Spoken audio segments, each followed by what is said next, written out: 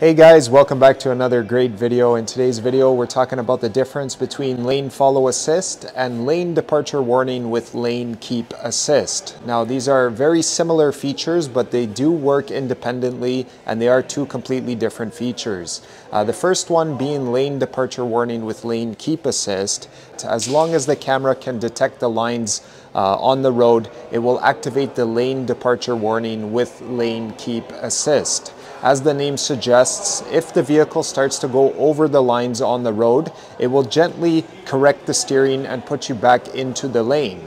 Now, the other feature is on the steering wheel itself. It's a little steering wheel icon. If you press it and the camera can detect the lines on the road, it will actually follow the lane. It will proactively steer the vehicle and keep you centered and follow the lane. Now, you can remove your hands from the steering wheel, but after about 10 to 20 seconds, it will prompt you to touch the wheel and to continue to pay attention. You can use both of these features at the same time. When you combine them with the adaptive cruise control, the vehicle basically drives itself.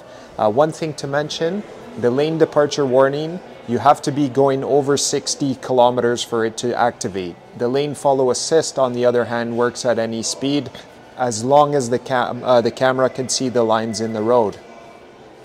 When you turn these safety features on, you'll see them in white on your display, and when they're active, they will turn green.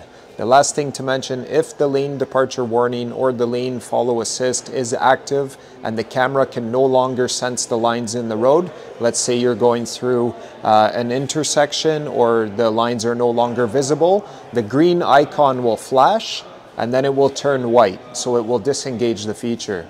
I hope this video helps you, and if you enjoyed it, make sure you subscribe to the channel. Check out the other videos that we have. We have lots of great videos here. I'd love to have you as a subscriber, and make sure you leave a like and comment below. All the best. Have a great day.